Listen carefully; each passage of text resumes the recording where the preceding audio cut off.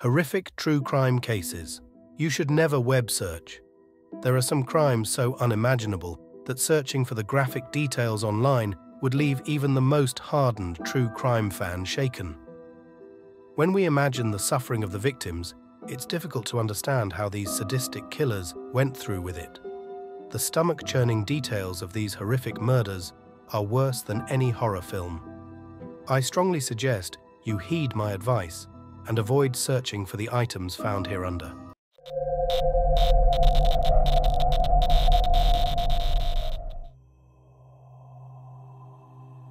The Toolbox Killers recording. Lawrence Bittaker and Roy Norris were a depraved serial-killing duo who murdered 5 girls by the most sinister means possible.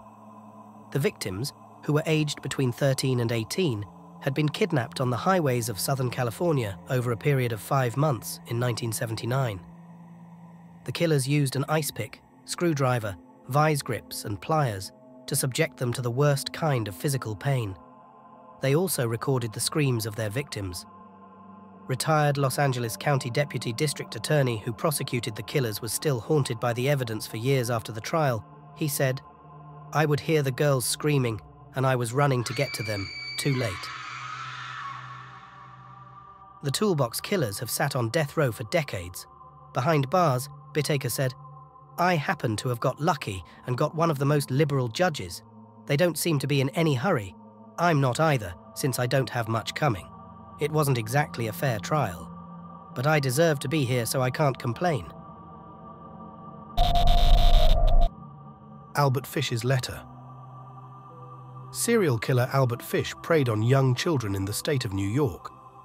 The sadistic child torturer and murderer bragged that he had children in every state. In 1936, he was executed for the murders of 10-year-old Grace Budd, 9-year-old Frances McDonnell, and 4-year-old Billy Gaffney.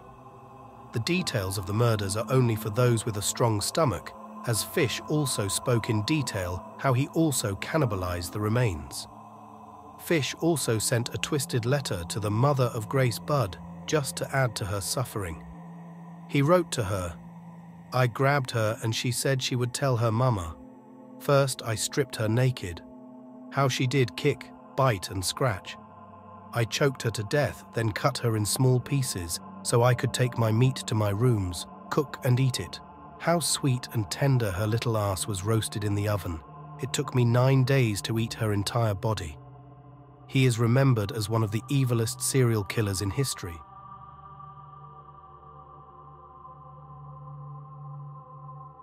We have another story of crime and punishment tonight from Indiana. This time the criminal is getting out of jail, but as Edie Magnus reports, not without a great deal of controversy. The murder of Sylvia Likens.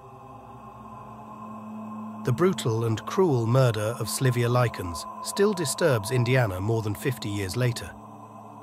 In 1965, police officers found the body of 16-year-old Likens laid on a filthy mattress. She was covered in more than 150 burns and cuts. It was clear at first that the young girl had starved to death, as she was little more than skin and bone. Later, it was found that she died of a brain hemorrhage and malnutrition. Procession to Sylvia Likens' grave. The wave of protest persuaded a judge to vacate the earlier parole decision and order today's extraordinary hearing before the public. Okay, bitch. We both know what you've been brought here for. A lot of fucking and sucking. Your wrists and ankles are chained, and you're gagged because you're not going to like the way I do it. You're going to be kept here, naked and chained down. I'm going to use you for a sex slave. Toy Box Killer's Torture Room. David Ray Parker became known as the Toy Box Killer following the chilling discovery of his sadistic torture chamber in 1999. It's estimated he kidnapped, tortured, and murdered up to 60 victims in New Mexico. Many of the bodies were never recovered as they were dismembered and dumped in undisclosed locations. His final intended victim luckily managed to escape with her life after 3 days of unimaginable torture. Police officers that arrived at the scene of the crime discovered a soundproofed truck trailer equipped for torturing victims that contained various surgical instruments and a gynecology table with restraints. Parker also made recordings of his victims' torture. He showed no remorse for his crimes, explaining, "It was a source of entertainment for me to create these tapes."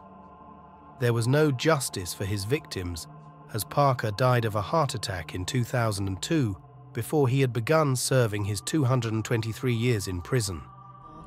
Everything designed to torture was chilling. My name, Armin Maivis. I was born 1961. Cannibal Armin Mayaus. In 2001, Armin Maivis from Germany posted an advert on the cannibalism fetish website, The Cannibal Cafe, looking for a well-built 18 to 30-year-old to be slaughtered and then consumed. Many people replied to the advert, but all of them got cold feet, apart from Bernd Jürgen Armando Brande. Throughout his childhood, Maivis fantasized that if he were to eat someone, they would be with him forever, so he would never be lonely again. The videotape Maivis made of himself dismembering Brande is stomach-churning to say the least. Maivis amputated the victim's penis, and they both attempted to eat, but it was too chewy. Brande then took 20 sleeping pills to kill himself, but this was not a success, and he slowly bled out from the amputation.